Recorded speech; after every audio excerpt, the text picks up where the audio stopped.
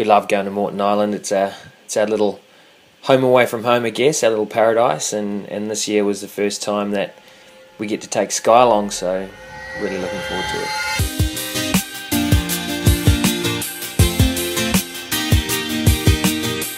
There's something so special about driving onto the barge and heading over to the island, and when you see it, it's just amazing. The water turns turquoise.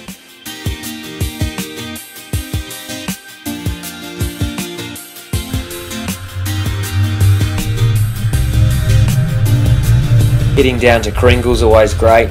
It's worth the trip just for the oysters and our secret little location, but ultimately ending up at the gutter bar is what it's all about before heading down to the beach to watch the sunset.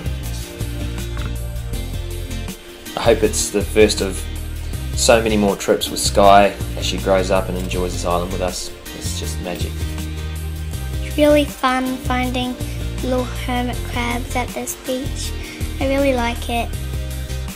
There are places on the island that simply don't have anyone else around. It's just amazing to have a whole bay to yourself, and that's when you get to have a bit of a play at champagne pools.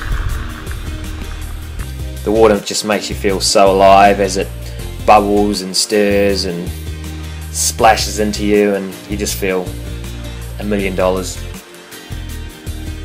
I love just reconnecting with nature, getting away from the city, and makes me feel just so lucky to be living here in Queensland, to have this on your back doorstep. It's just amazing. I really like it in the desert, even though it's hot, and I like having time with my dad going down sand tobogganing. It's really fun and I love it.